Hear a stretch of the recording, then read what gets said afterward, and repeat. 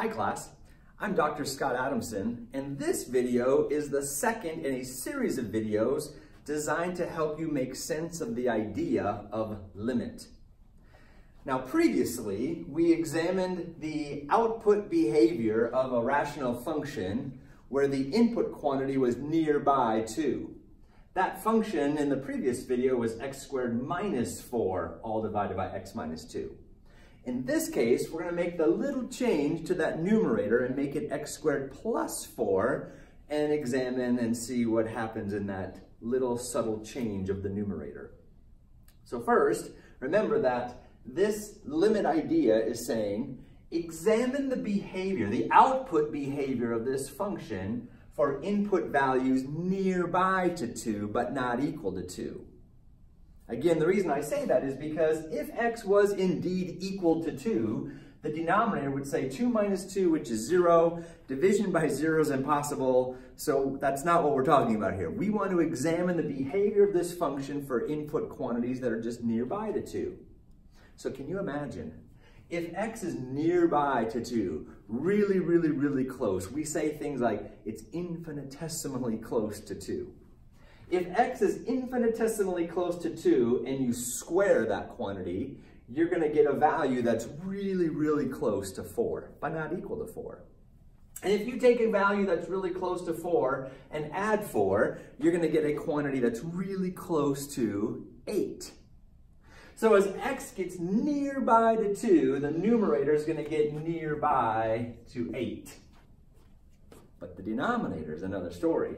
If x is nearby to 2, now we have to think about this thing from two different ways. In one sense, x could be nearby to 2 just to the right of 2, just greater than 2. Imagine that x is just a little bit bigger than 2. If you take a little bit bigger than 2 and subtract 2, what you're left with is a very small positive quantity. Just for sake of illustrating this idea, imagine that x is 2.0000000000001, and you subtract 2. The result will be 0.0000000, however many zeros I said in a 1. Now if you take an 8, or a nearby to 8, and divide by this very small number, the result is going to be a very large number. Now on the other hand, what if x was nearby to 2, but just slightly less than 2, like 1.99999999999? Now what happens? Imagine if x is 1.999999999 and you subtract 2. Since this is a little bit less than 2, subtract 2, the result is going to be a negative 0.0000. Now in this case, when you divide 8 divided by that really small negative, nearby to 0 but negative quantity, the result is going to be very large negative. So here's what we do. We say, think about the limit as x approaches 2, and we put a little plus sign here to indicate we're talking about input values nearby to 2, just slightly bigger than 2. And what we discovered when we thought through that is we get a nearby 8 in the numerator, and we get something really small in the denominator, and so the output is gigantic. We say the output just gets bigger and bigger, it approaches infinity. Or, on the other hand, if we allow those input quantities to approach 2 from the slightly less than 2, slightly to the left of 2, like 1.99999, a little negative sign up there indicates that idea. And what we thought about is the numerator is still getting close to 8, but the denominator, taking something slightly less than 2 and subtracting 2, produces a very small negative quantity. And so when we think that through, the result is a very large but negative amount, so we say the limit would be blowing up to negative infinity. Now, we're going to explore this using technology next to just confirm what we're thinking here. So we were examining the rational function x squared plus 4, all divided by x minus 2, and from our just mental math analysis of it, it seemed as though the closer the input quantity of x got to the value of 2, the output values just seem to either get bigger, bigger, bigger in a positive way or bigger, bigger, bigger in a negative way. So now we're going to look at that idea, both of those quantities, from a graphical and tabular approach and see if we can confirm what we're thinking. So notice I've graphed the function x squared plus 4 over x minus 2, and we see the graph over here. So let's think about what happens to this function as the input quantities get closer and closer to 2. If we look up at the graph, we do indeed see that graph just seems to be heading upwards off to infinity. If I just drag this graph down, we see that as x gets closer and closer to 2, that dashed line shows the value x equals 2, that the output values just get bigger and bigger and bigger. Let's just get that sense a little bit more. Notice as x now is 2.1, that the value of y just gets bigger and bigger and bigger. So yes, indeed, that is exactly what we think is happening. But let's examine the table and see if that's true. Let's actually get some computations done.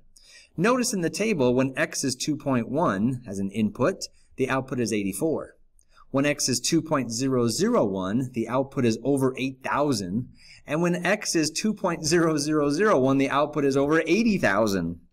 So yes, this hunch that we had is probably true, that the closer the input quantity gets to 2, the just bigger and bigger and bigger the output value seems to get.